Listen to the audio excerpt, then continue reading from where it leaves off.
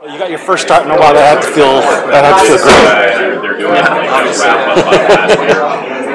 NHL games. It was a long time. I started the game, so it's good to be back in, especially get the win. Not for myself, but for the team to get the 2 points is huge. We played unbelievable in Detroit. We worked really hard and we deserved that 2 points. And we came out in St. Louis, did the same thing, and we got the result that we wanted. It seems to me that the team played much better in the last 2 games than it has all season. What do you attribute that to?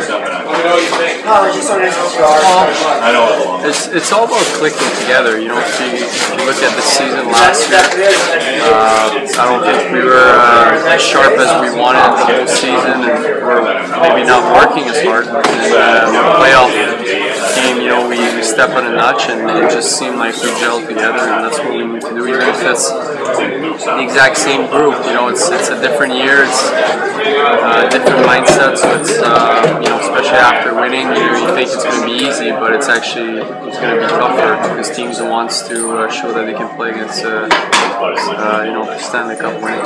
I'm sure it's a lot easier going into a game knowing you're going to be starting as opposed to coming on in relief, for obvious reasons. But obviously, I don't think any guys would like to start their first game and mid through the first or mid through the game. So it's just good to get a good warm up and get ready for the game.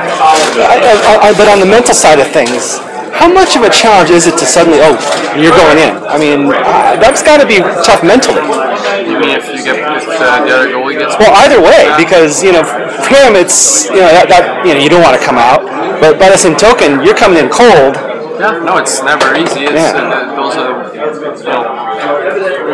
that's why we're professional. We got to make sure we're ready and at any time. And I don't think my game was really sharp in Anaheim, but that's